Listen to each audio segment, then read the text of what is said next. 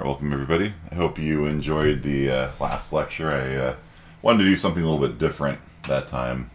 I wasn't sure that it would be well received, but I don't know. If you can't troll your students every once in a while, what's the point of being a professor? You know what I mean? So, let's go over the quiz results, I guess, and see how you did. We do have a guest speaker coming in today. I don't... Oh, she is here. Okay. So, Hi, guys. Hey, Stephanie. How you doing? Let me go over the quiz real fast, then I'll turn it over to you. Is that okay, Steph? That's perfect. Cool. Two-factor authentication.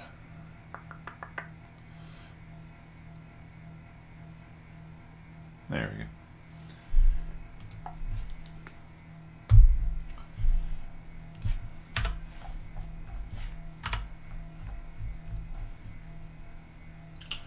So we learned 3 fallacies, which I taught using a meta-argument. A meta-argument is when, like a meta-story is when a story is about the story itself. For example, you're reading the novel, and then the author starts talking about how hard it is to write the novel. You know, that's meta. Nowadays, meta oftentimes means like which video game characters are the best or whatever. But let's see, quiz statistics. Yeah, what I did last time was called a meta lecture. Ah, look at that! One of the best results ever. Okay. So, yeah, the first fallacy I went over last time. Yeah, that was actually really good. Maybe I should just limit all of my lectures to a minute and a half.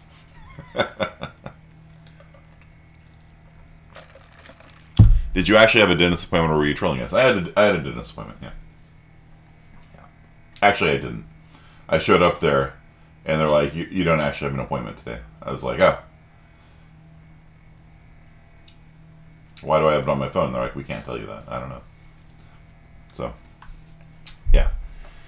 But I had already notified people that I had had a dentist appointment, and there wouldn't be any lecture that day. So I was like, "Well, I can't uncancel it at this point." So, yeah. Okay, so the first fallacy that I went over was a really broad fallacy. Actually, a non sequitur is anytime the logic doesn't work, really, and so it doesn't apply to things like equivocation, things like that, because with equivocation the logic works, but the words are used in a different sense, so the argument's wrong, right? You know, last time I was equivocating between Justin Bieber and Joe Biden. So where's their Disneyland trip? Oh no, that was totally a lie. So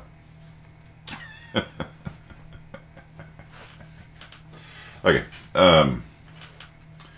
but usually in this class, when I refer to a non sequitur, it's when the conclusion just bears no relationship to the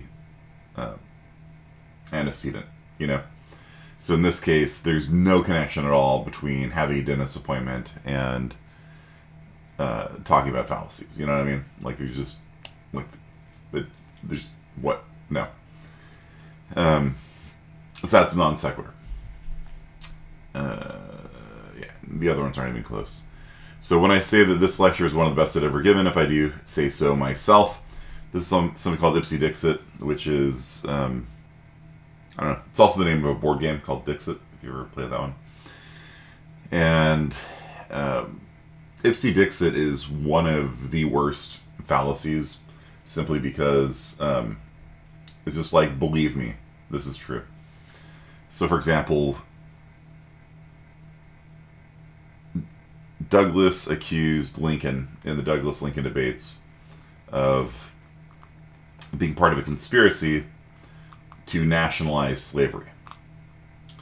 And at least according to Wikipedia. Right? And it actually kind of reminds me a little bit of the conspiracy thinking that we have going on today, right? Because there's no evidence for that, you know, and I don't think, you know, Lincoln denied it, you know, and Lincoln's response was, look, you know, you can't just like believe somebody that I'm part of a conspiracy when I'm not, just on his say so. Like he just said, I'm just going to allege that Lincoln is part of a conspiracy to take all of our slaves away, and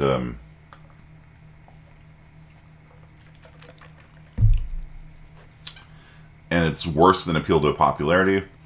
It's worse than appeal to authority, because at least in that case you're giving some sort of justification, right? Like at least in that case you're saying, look, 100 people all agree that Lincoln's part of a conspiracy, you know, and maybe if there's enough people that all agree, like, you know, like there's something to it, you know what I mean?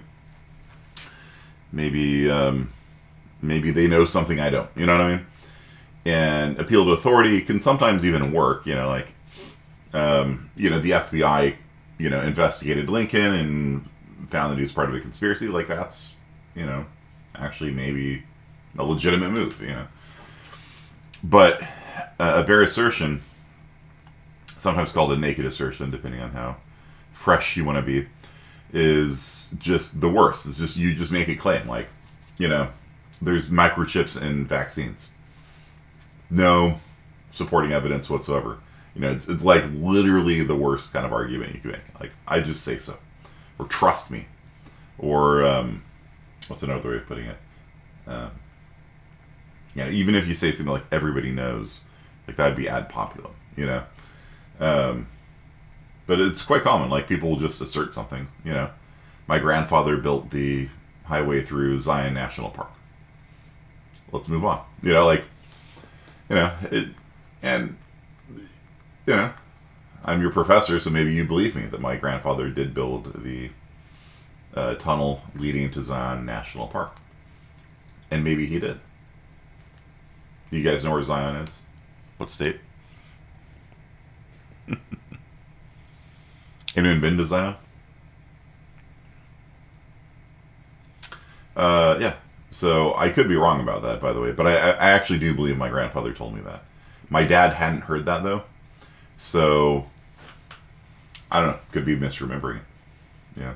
But I do seem to recall he didn't build it in terms of like he was the only dude. But during you know, his younger years, I think he worked on the team that built the tunnel through it. But at this point, he's dead. There's really no way of verifying it. I remember him telling me that. My dad doesn't remember his father talking about it. So there you go. You know, I can't give you any more. I can't give you any more evidence than that. You know. So you found out because of 23andMe. Yeah, there's DNA on the tunnel. I hope not. Okay. So when I said that if you had any questions, just go look it up on Wikipedia, and that hurt my soul a little bit, because I'm very firmly a professor that doesn't believe in like just brushing off students, you know. Like I wanted to say, you know, if you have any questions about it, ask me, you know, send me a message on Discord, you know, post on the help center. It kind of like hurt my soul a little bit. I'm like, I think I've covered this pretty well, you know. If you have any questions, just go look it up on Wikipedia, and I literally waved my hand, you know, for you guys. So, yeah, hand waving is when you provide support for your claim, like you make some sort of claim, and then you provide a sort of very vague and unhelpful evidence for it. If you want to go find out why you're wrong, go read Wikipedia, you know. Or in math, have you guys ever had your math instructor say, I leave the rest of this proof as an exercise for the reader. Right? It's true, but I'm not going to prove it to you. You almost got hit by a mattress. Wow. It's crazy. Wow. Yeah, I almost got hit by a churro machine once. That was exciting. On the freeway, yeah. Yeah, so hand waving is when, look, if you don't understand what I'm talking about, Just read this book here. Okay? All explained in there. Can you explain it to me? No. You have to read the book. The whole book. All 1,000 pages. It's in there somewhere. Trust me. You know. And so, trust me sounds like Ipsy Dixit, bare assertion, but hand waving at least you're giving some sort of like unhelpful support for your argument. Okay. So that is the there was a dude driving down the 41, and the churro machine was on the back of the flatbed of his truck, and the window wasn't locked down. And so as I'm driving behind him, the window opens up, and the little pots and pans and things like that on the inside start coming down the freeway at me, and I'm playing Frogger, you know, on the freeway, dodging, you know, the tongs and the bowls and all this stuff coming out. Yeah, that was exciting. That'll wake you up real fast in the morning. Make a video game out of that. Dodge the churro machine. Okay. Yeah. Once I ran over nails, and I know that they were nails because there was a box on the road that just said nails on it, like it was in some sort of Wile E. Coyote cartoon. It just said nails. It was a box that nails, and you know, I couldn't dodge, and I just went right over it, and ended up, getting a nail in my tire. Believe it or not. It was in the Looney Tunes. It literally felt like that. It was just a box. It just said nails on it, like just a. I haven't a logo or anything. Okay. Yeah. Well, I used to drive. I used to drive a lot, and now you don't know if he's telling the truth. Yeah, that's too. It would be lame if I made that story up. That's actually a true story. That was in Grossmont, in San Diego, that I ran over the nails, and the churro machine was here on the 41. Okay. So, Steph, you ready to go? Squirrels are dumb. Yeah. I don't trust squirrels either. They have some sort of magical ability to leap out in front of your car. Okay. Take it away, Stephanie Motzenbacher. Okay. Hi, everyone. My name is tutor over in the Learning Center. I just came to talk to you guys today about the Learning Center and like the fact that like we exist, especially because since so many classes are virtual, you don't see the building, so it's hard to know that we exist, which is fair. So I know that this is CSI 1. I can't remember, Kearney, is there a writing component in this class or not really? There is, yeah. There's okay. A capstone essay that's coming up for them. Well, there we go. I didn't know that, so this is actually quite convenient. If you guys need help with the essay or any writing for any class, the Writing Center does exist. There is the Writing Center, but there's also a Learning Center. And you can use both. We're not in competition. But there are resources on campus that you can make appointments for. If you take computer science classes down the road, we have tutors for that. We have math tutors. I also do tutor math, and we have communication tutors, history tutors, etc. So I'm just going to drop a link in the chat. I can't see. Let me go over here and copy and paste this real quick. Let's see. Could you just have this link up too? Okay, sorry, give me just a second. I gotta pull this back up again. So this is kind of the go-to thing to see if a tutor is on or not. So is this real quick? There we go. So this is kind of what you'd use. So like right now, you can click on that and you can see who's on, who's not, what day they're on, what day they're not. And you can schedule an in-person appointment or you can schedule an online appointment. So for example, if you look at my schedule is, let's see, today's Friday. So today I'm online, but Thursday I'm in person. So there is that available and you can make the appointment online. I'm not 100% how it looks on your guys' end, but let me see if I can show you how it looks on my end. Let's see, I have way too many tabs open. And I'll do this. Do you want to share your screen? Yeah, I'm just gonna show you the whole thing. See. Okay. Pop this. Make sure. Are you guys able to see my screen? Because I don't do this very often. I see you seeing the channel. Okay. Perfect. All right. Okay, so let me exit out of that. So this is more or less how it would look if you go over to this link, for example, and let's say I want to make an appointment with Emily. I would just click over here, click over there, and now I'm already signed into this, but you would sign into this website using the same login for your email or Canvas. And so like right now it says there's no availability, so I'll just click all scheduling options. I'll type in what I want to do, so I want to do tutoring, and I'll select math, and then I'll pick like, I don't know what day she works actually, I think I'll pick a Wednesday. And so at this point, okay, so I guess she doesn't work that day, but Will works that day. If you guys wanted to make a writing appointment, you don't have to make it with me. I would love to see your faces, but we do have other writing tutors available. So then you would just do writing. I think I'm booked for today, so we do Monday.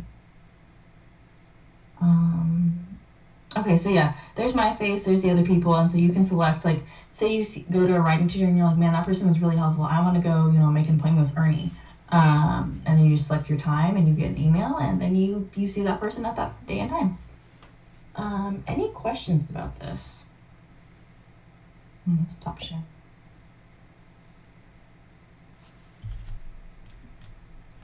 Oops. Let's see. Okay, yeah, I'm not seeing any questions. So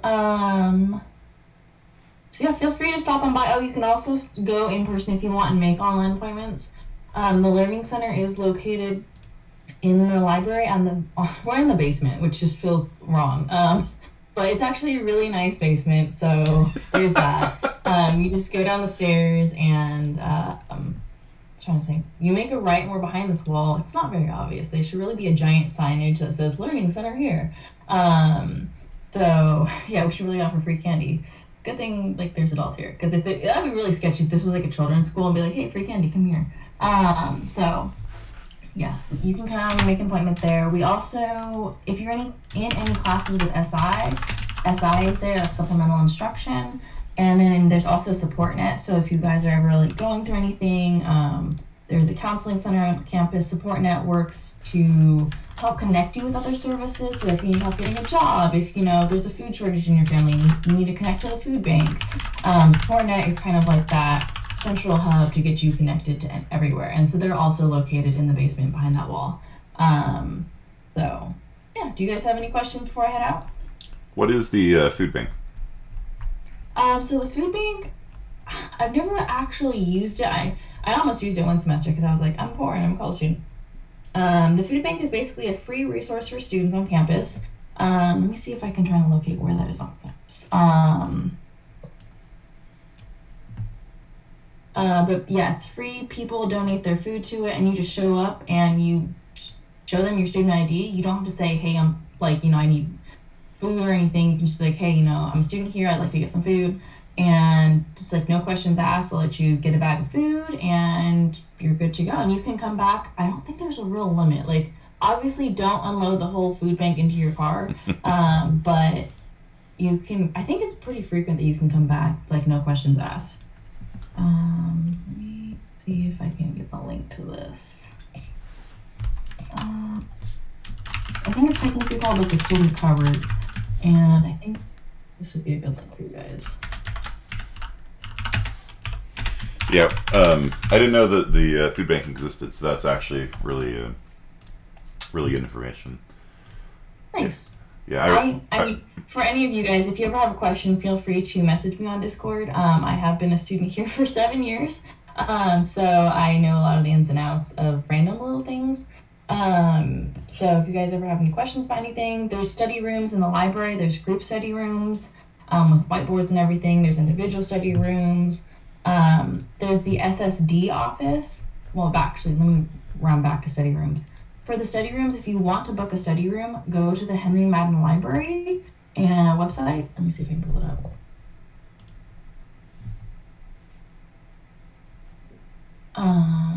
Let's see. Library booking system. So you can just select where you want to book it for. You will need to use your Fresno State ID to book this. Well, your Fresno State email, I should say. But that is available if you ever want to meet up with someone on campus to study. There's the SSD office to where if you have any sort of learning disability or physical disability or any kind, it could be anxiety, depression, you know, and as long as it's like a certified disability, then the SSD office on campus can help you get you certified with a note taker or something. There's different librarian services to where, like on the Henry Madden Library, if you're writing a paper and you're stuck, you can message a librarian and you can just chat with them on the website. So there's a lot of resources on campus.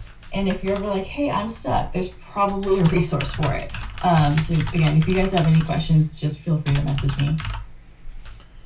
But that is all I had for today. Kareem, did you have any other questions or no? What building is the Learning Center in? Did you say that? Well, yeah, the Learning Center is in the library Gotcha. on the basement, so you can either get there through the elevator or through the stairs.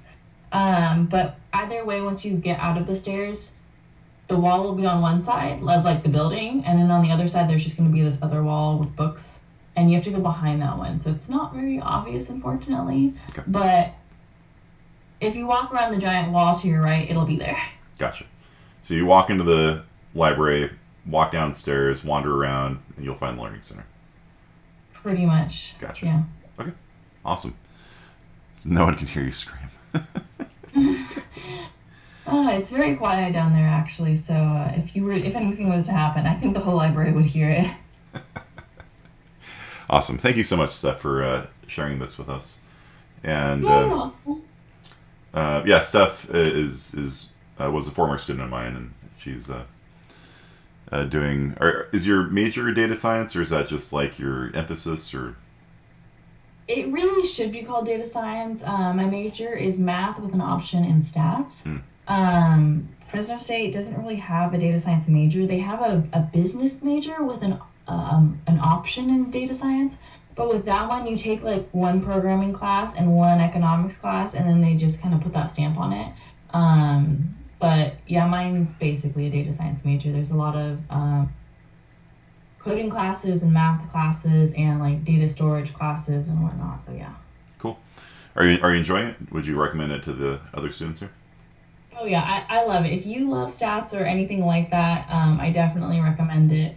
I was told like if you're not a math person, you'll love stats, or if you love stats, you're not a math person, and I have not had that experience, and I've not seen anyone have that experience. So it's very fascinating. It's a good mix of coding and math, but it's coding meant for math people, so it feels less intimidating.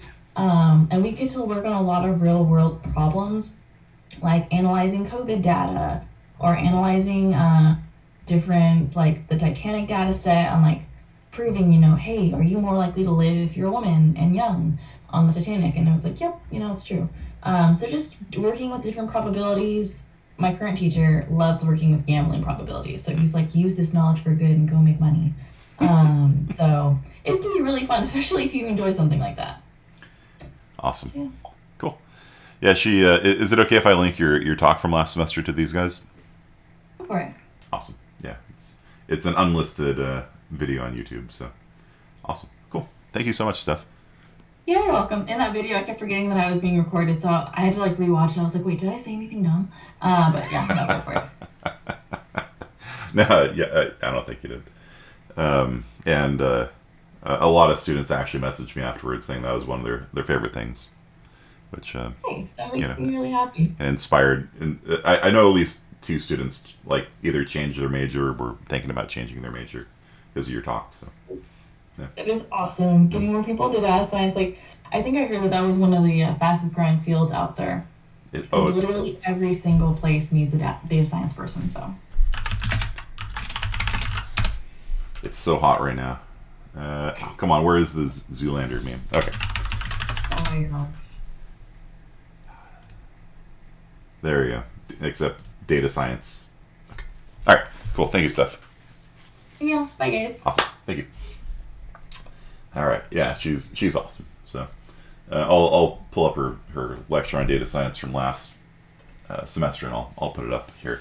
I just created a new what is this called, module on Zybooks, and I put the link to the Learning Center that she posted on there. The class lectures playlist is there, so you can watch all of them start to finish. Before you go into finals week, just rewatch the entire class. And the link to the food cupboard, because when I was in college, I was poor too. Yeah, it sucks being poor and hungry. And I had a job too. I had a job that would pay me as many hours as I wanted to do absolutely nothing.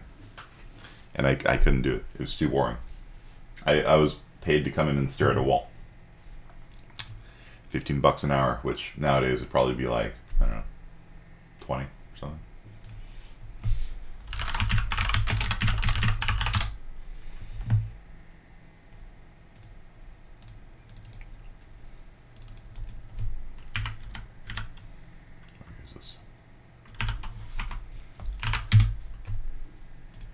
Yeah, so I was being paid $25 an hour to stare at a concrete wall. That was exciting. Okay. Yeah, it sounds wonderful, right? Like, you don't have to do anything. You just sit there. You can read a book, you know. I tried playing video games. They got mad at me for playing video games. It's like, I mean, you're not paying me to do anything anyway. I mean, why not let me play video games? It looks bad. Okay. Cool. So it sounds wonderful. And then after about 2 hours of sitting in a room with nothing to do, like, it gets tiring really fast. Like, you're just like, I just want to go home, you know. And I was starving, you know. I was literally starving. I couldn't bring myself to do it. Okay. The purpose of the job was a programming job. And I had completed all of the programming. So I couldn't do anything else until the rest of the team had finished their part of the project. And I was like, I'll leave. And they're like, no, we'll pay you to stay. I'm like, I don't have anything to do. I've got my stuff done. They're like, yeah, but we'll have more for you in the future. So we're just going to pay you to just come in and just sit in the, put your butt in the chair, and we'll just pay you. And that sounded wonderful. And it was for about an hour. Then after that, I was just like, oh. Like, I'm just sitting there like, oh my gosh, I'm so hungry right now. So, no, it was it couldn't listen to music, couldn't play video games. I did that for a while, and that was great. I mean, they were paying me to play video. Like, no, it looks bad. You can't play video games. Yeah, I could eat there, I guess. You know? And I'd pop in and like do an hour, and then just be like, after an hour of staring at a wall, like it's surprisingly difficult to. It sounds like the ideal job, you know. Okay, so we've got a lot of fallacies in this class. And so last time we went over 3 of them. I've got a cheat sheet. It's on Canvas. Trust me on this. You're hand waving. It's on Canvas somewhere. Trust me. Ipsy Dixit. But it actually is.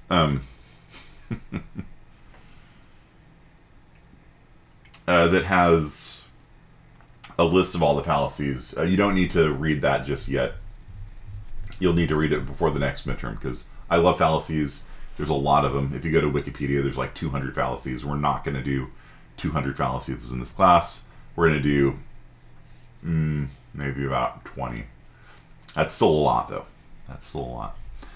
Okay, so we talked a little bit last time about fallacies and cognitive biases. A fallacy is when the argument doesn't work. A cognitive bias oftentimes sort of underlies a fallacy. It's sort of a shortcut our brain takes, because our brain takes all sorts of shortcuts. Like, if you've ever studied cognitive science, like, you know what I'm talking about. Like, there's so many, like, if a brighter area or darker area grows in size, your brain interprets that as something flying at you. You know, it could just be like you're watching a movie of like something going through a tunnel or something like that. But if something flies at your face really fast, you don't have time to sit there and think about it. Like you'll go whoop, like this, you know. And so a lot of times they're useful. If somebody throws a dodgeball at you, you know, you need to be able to get out of the way, you know, or you get hit in the face. And you sit there like, is that a dodgeball? You know. So some shortcuts are okay, but a lot of shortcuts, they cause us not to be in alignment with reality. And so, for example, the ad populum fallacy, the cognitive bias underlying that is social proof. I don't know if I have the book right here. No, it's not here. But there's various kind of shortcuts our brains take when it comes to these things, and social proof is one of them. For example, the F-150 being a popular truck, right? Because you might not be a truck person, but you figure, hey, if truck people are buying the Ford F-150, it must be a good truck, or at least it must not be horrible, right? Because if something's horrible, people wouldn't keep buying it year after year, right?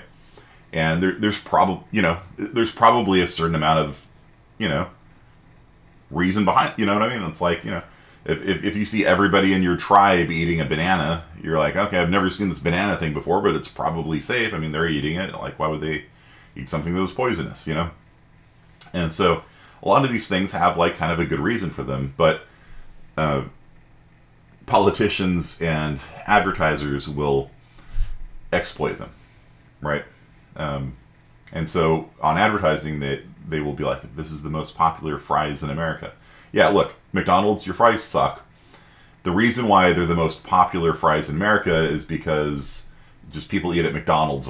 They don't, you know, we're not going there for the fries. You know, we're going there because it's cheap. You know, it's like, come on. So, another midterm. Yeah. Oh yeah. So you're asking about the essay. There is a capstone essay. So that'll be like like a week or so before finals or 2 weeks before finals. You're going to get your capstone essay, and you're going to have to write it on fallacies. So pay attention. Yeah, so ad populum, there's like a social proof cognitive bias that underlies it. Ad verecundium, appeal to authority, there is a certain amount of, in the human brain, like if there's an authority that you like and respect, like you'll tend to believe them, you know. So, again, there's good reasons from an evolutionary standpoint, if you're into evolution, why, you know, that would be the case, right? You know, an elder's like, don't eat the deadly nightshade, it'll kill you, you know. And if you go, well, screw you, elder, and you eat it, you die, right? So, you know, they could be wrong, you know, and history has shown that old people can be wrong all the time. That's a thing, but there's oftentimes like good underlying reasons. They're like heuristics, like they work some of the time, you know. So sometimes cognitive biases are useful, sometimes they're not. Okay, so distorted thinking, when your thoughts don't line up with reality, that's usually a bad sign. And if it gets bad enough, then the phantom thieves have to get called in to clean up your mess. Okay, so we've talked about ad populum, ad verecundium, equivocation. All right, so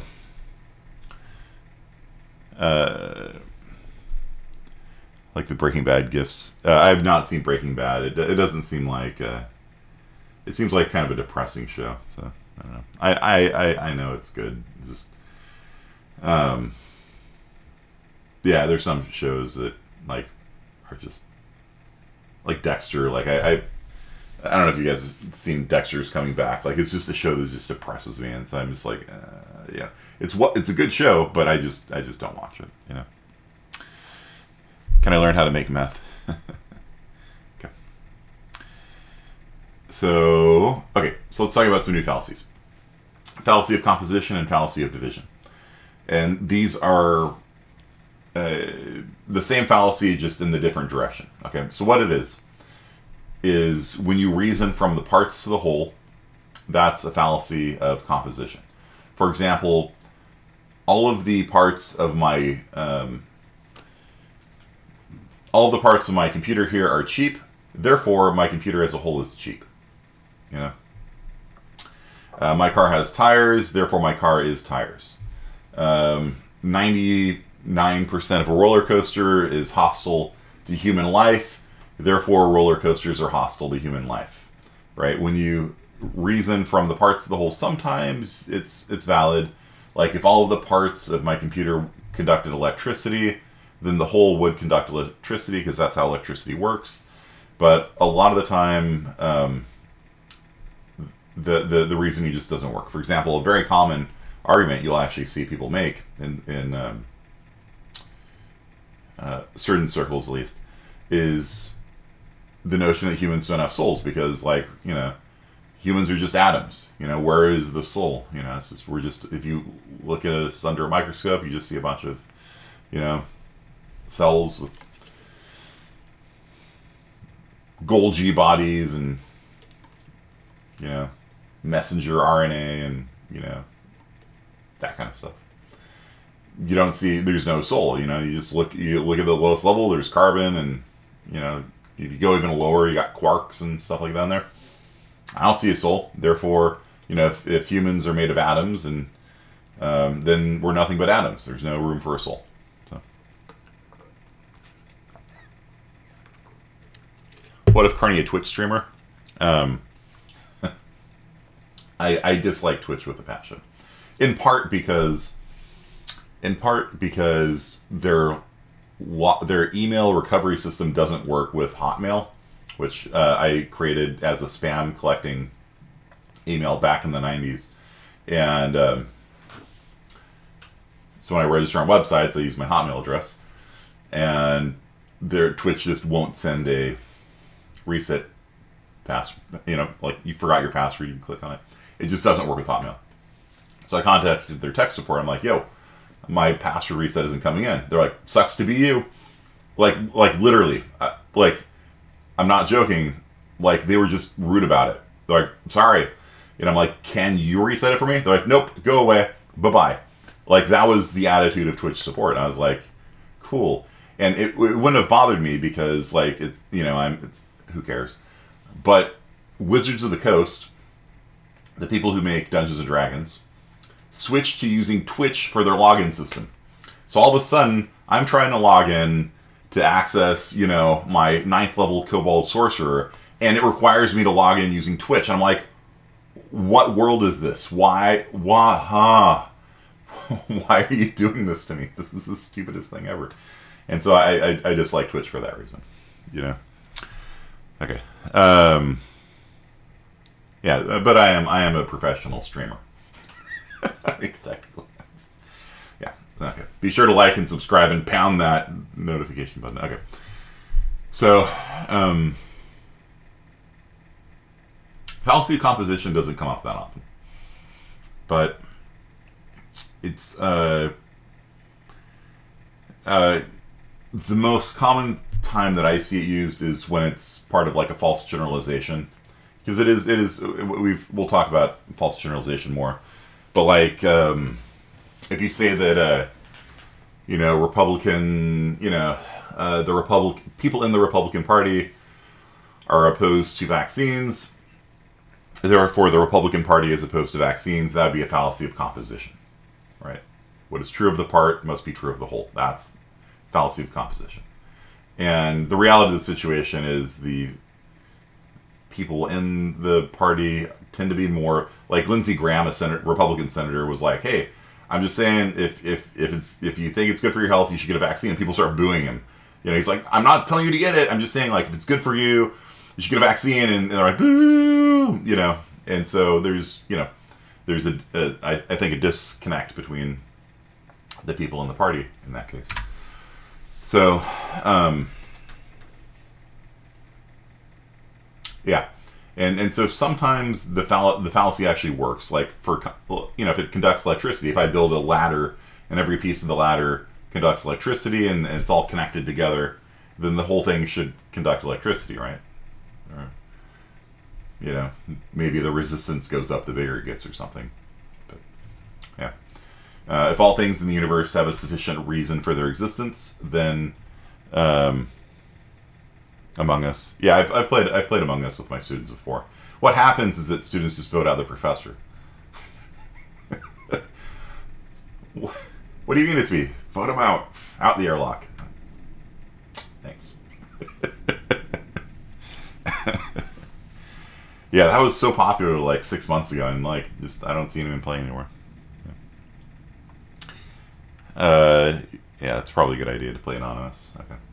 Yeah, so if all things in the universe have a sufficient reason for their existence, it's called the PSR, the Principle of Sufficient Reason by Leibniz, then it's arguably reasonable to say the universe itself has a sufficient reason for its existence. Right?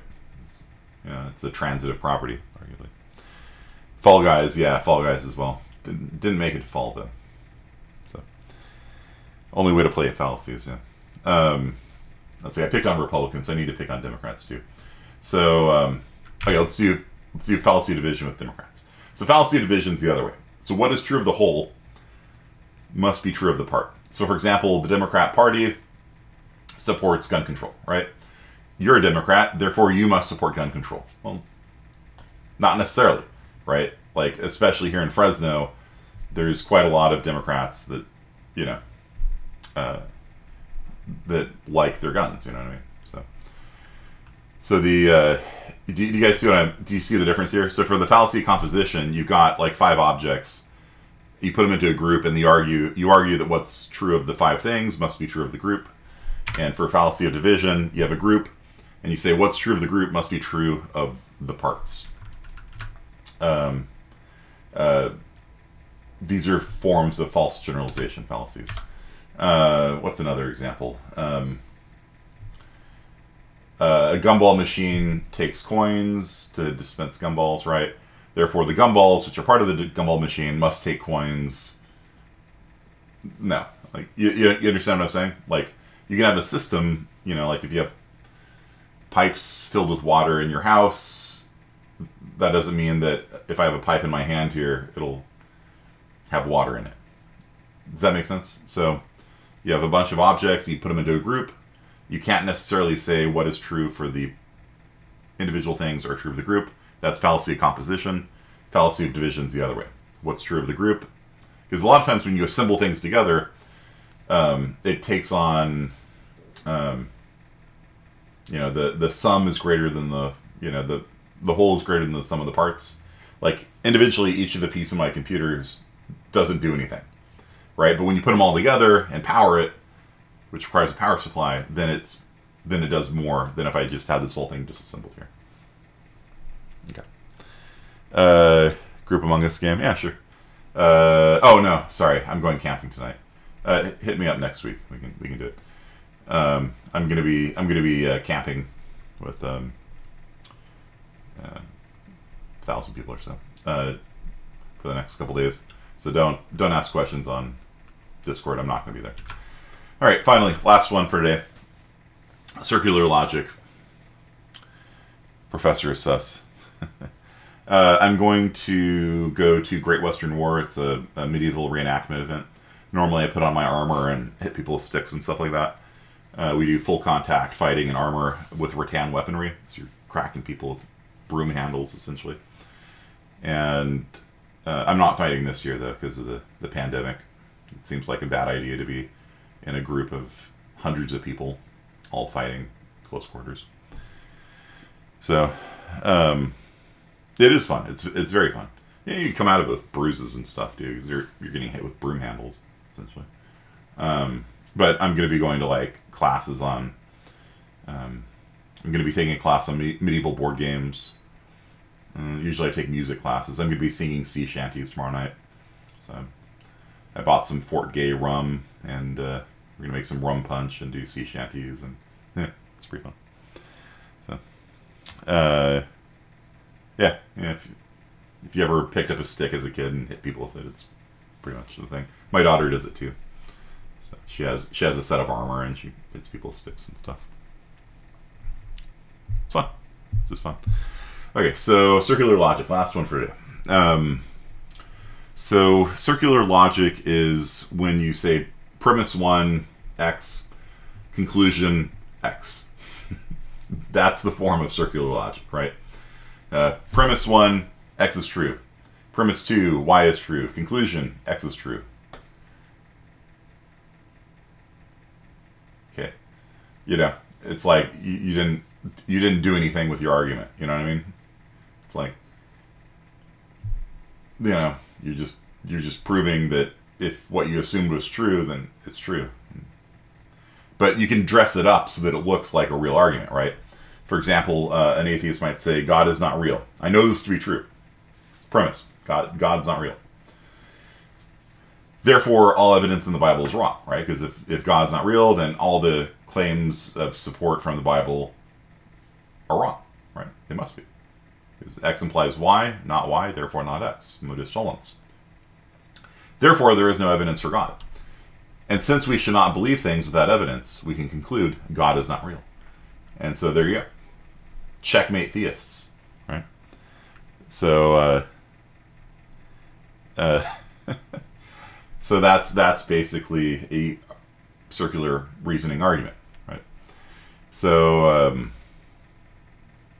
yeah, but when you break it down, you just realize they just assumed something to be true, and they just proved that something was true because they assumed it to be true, which doesn't do anything. It's a worthless argument. Okay. I know aliens are real because I had an encounter, and that encounter could only be explained by aliens. That dresses it up a little bit more, makes it a little harder to see what's going on. But I had an encounter. You know, there's a bright light outside of my window. Premise 1. Premise 2, the only explanation for that bright light was aliens. Conclusion, it was aliens. Well, premise 2 was the conclusion, you know? So, okay. Can't have my brightness up while having a chat open. Okay, yeah, so that's it for today. So we went over 3 fallacies today, and, but I'm happy Steph came in. She's actually a really smart person, so knows her math and data science better than me by far. So go get help. It's surprising she's teaching writing, but you know, she's a smart person. So yeah, there is going to be a capstone essay. It's for your GE requirement for this class. It's not that bad. I think it's like 2 pages or something.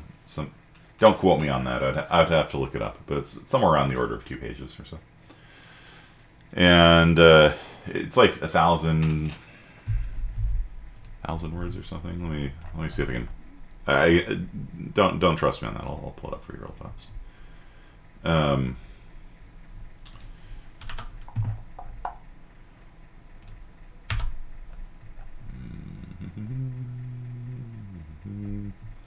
Capstone GE essay. Yeah, 1,000 words. Okay, 4 pages. Okay, there you go. 1,000 words, 4 pages, really? It's not very many words, honestly. How many pages is 1,000 words?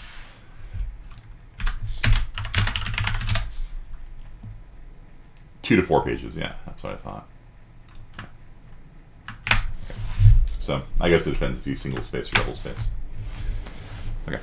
We do this for every GE class. Yeah, so the GE classes, they go into your GE portfolio, and you submit them to the GE coordinator on Fresno State. And so we'll get to that later in the semester. But you were all asking about it. So it's basically a 2 to 4 page essay on fallacies. And what you do is you write it, you submit it on. We do a discussion on Canvas, like we've done for 2 of the things so far, and then you mail it to the GE coordinator, and it goes into your portfolio. So you finish Fresno State with like a portfolio, like showing you've done all the different GE subjects and things like that. From what I understand, I actually only teach here part-time, so I actually don't know the Fresno State system as well as at my college at Clovis. So, okay, so that's it for today, guys. Thank you. And we will pick it up again on Monday, assuming I survive the sword fighting. Why are college students so unmotivated? All right, see y'all. Is it a holiday? Is Monday a holiday? Do you guys have off Monday? Do you have school on Monday? I don't know. I'll have to look that one up. All right, see you guys.